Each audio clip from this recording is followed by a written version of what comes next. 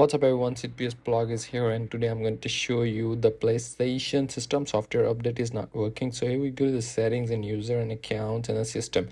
Here's the system. Go to the system update. You can update your system from here, updating a USB or updating with the internet.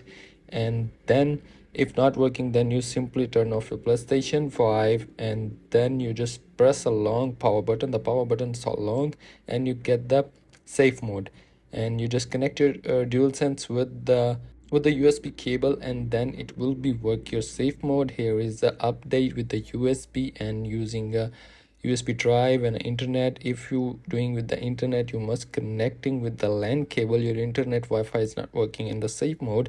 Simply after that, it will be update your system software from the safe mode. Simply you just do it from the safe mode if it is not working. So that's how that simply you do it. And if you have any question, then just write a comment in the comment box, and see you soon for the next one, for the next topic.